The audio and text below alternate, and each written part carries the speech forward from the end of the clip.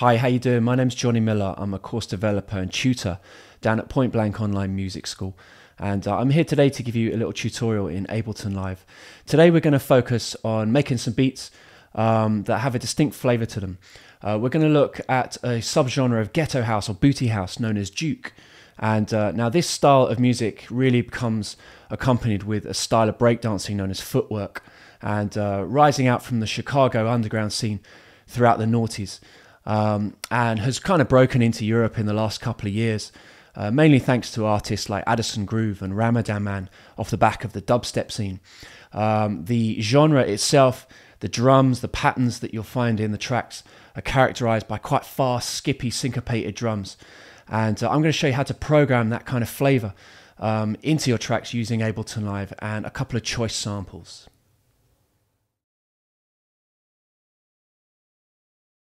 Very first thing I did was load the 808 Classic drum kit, and you'll find this up in Live Devices in the kit folder for the drum rack.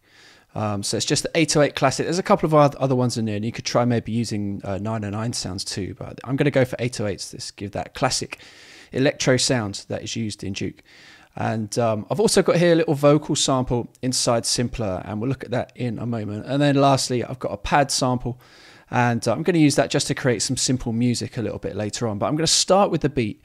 And although there's no real template for making footwork or Juke or that kind of sound, I'm going to go for a rhythm that you'll find in quite a few of the tracks. And also this kind of bleeds over into dubstep, and this rhythm has been used in quite a lot of dubstep tracks that sort of have that footwork Juke influence in them. And it's very, very simple.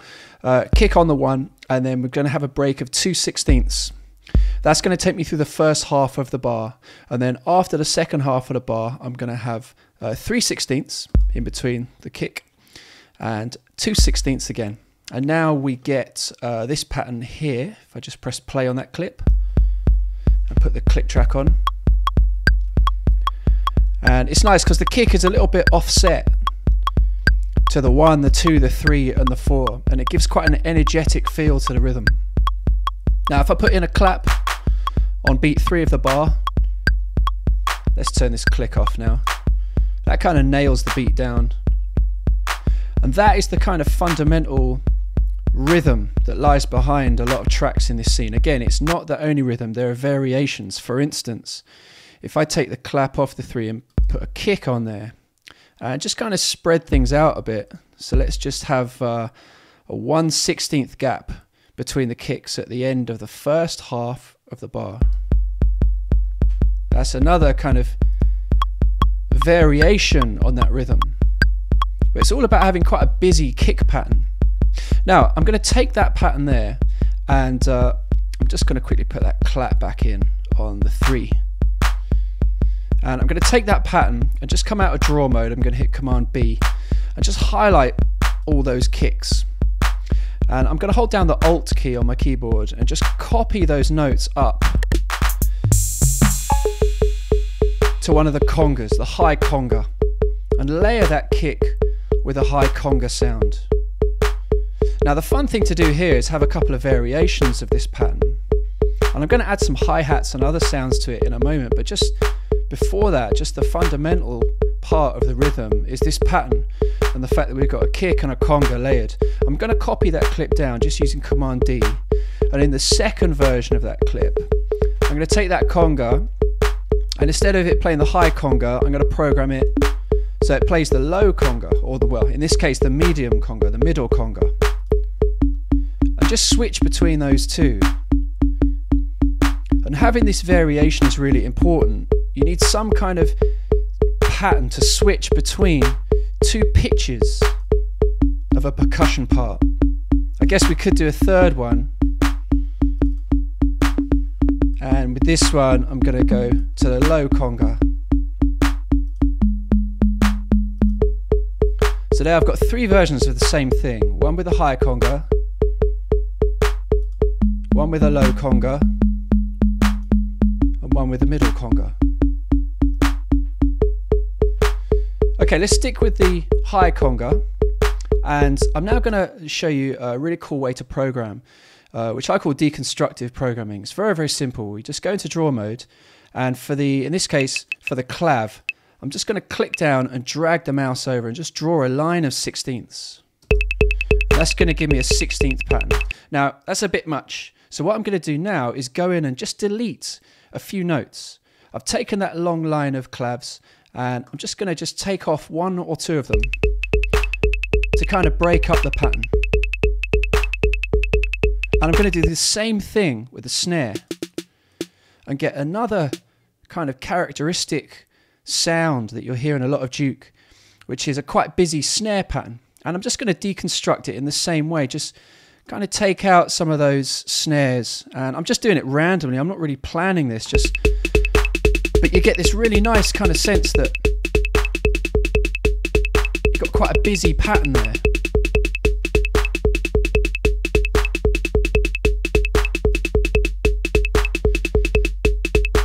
So there we go. I've got a nice kind of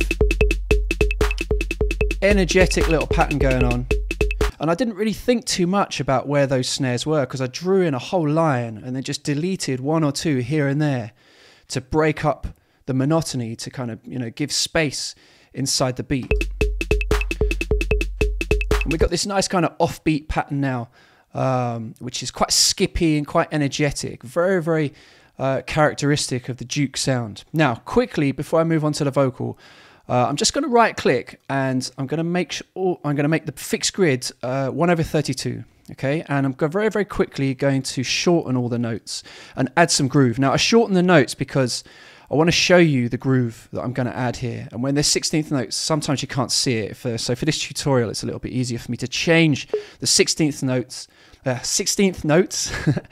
1/32. Okay, I'm going to go into the groove pool. I'm going to hit the groove hot swap button here. And this is going to take me into Ableton's groove pool. The groove templates rather, which I'm going to choose one to go into the groove pool. I'm going to go into the hip hop folder. And down here, there's one called Roots Down even. I'm going to double click on that. That drops that down into the groove pool. Now that groove is affecting this clip. And you can hear the swing on the beats. Now, the reason I changed the 16ths to 1/32 notes is that if I hit commit, you'll be able to see the groove. So I've just hit commit and you can see where the notes are now. See the short notes, and we've got little spaces in between them, and it shifted some of the notes just off the beat and given us this nice swing to the beat. Now, of course, if you kept them on 16th notes, it wouldn't matter. I just purely to show you in this video, it's a little bit clearer when they're shorter MIDI notes. So there's my Juke footwork, post dubstep, whatever you want to call it, beats. Let's do this vocal then, and the first thing I'm going to do is just with the start and end points of the sample, I'm going to move them slightly further forward, just so that I can kind of trim out the little bit of dead air at the beginning of the sample. So when the sample starts, I know I'm right at the beginning of that vocal line. And inside the clip, and I've set up a 2-bar clip here, I just changed the length of the clip, which is down here on the left. I'm going to set up and program 16th notes again in a very similar pattern to what I did with the kick. Remember a couple of moments ago we had a gap of 2 16ths in between each kick, predominantly in that drum clip. So I'm going to do something pretty similar here, just have that running through the whole of those 2 bars. And again, straight away, we've got, if I put that with the beat,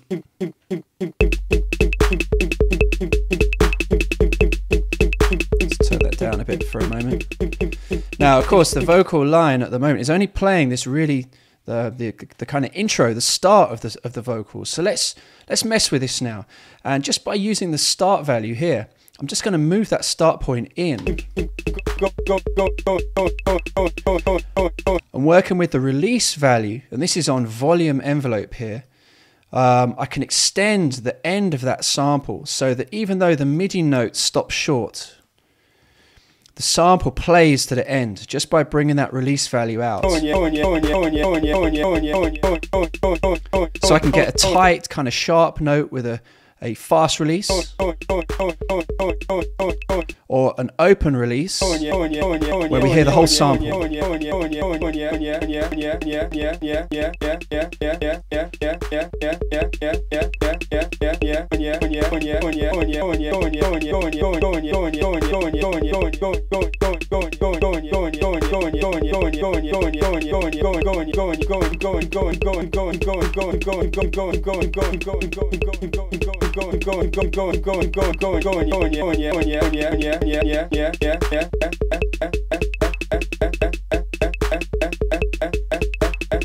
So there are hundreds of different possibilities there in terms of where that start point is, and that's something that we can automate over time. Let's put this into a rack. I'm going to right click and hit group, and then just open up the macro controls and MIDI map the start value to macro 1 and the release value on volume envelope to macro 2. And now I've got my MIDI controller set up next to my computer here.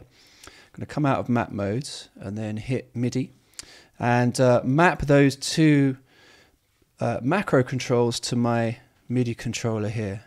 So now I've got those two. If I just reach over here, there we go. And there we go. I'm twiddling around on my MIDI controller now.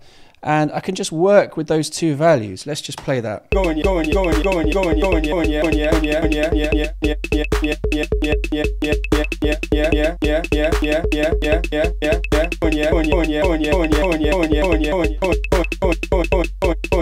This would probably sound a bit cooler if I put some effects on here. So let's add a bit of reverb.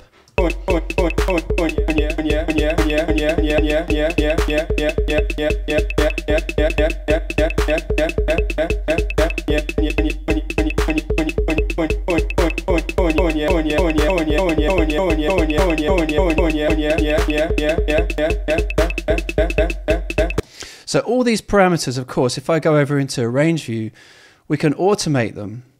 And if I go to instrument rack, and we've got sample start and volume envelope release ready to automate. So I can change them over time. I can draw in different values so that sample opens and closes along to my tune. Anyway, you can learn loads of cool stuff like this at pointblankonline.net. Don't forget to check all the free content on our YouTube page and on our blog as well. And I'll be back again next time to show you more little cool tricks with Ableton Live for Point Blank. Okay, peace.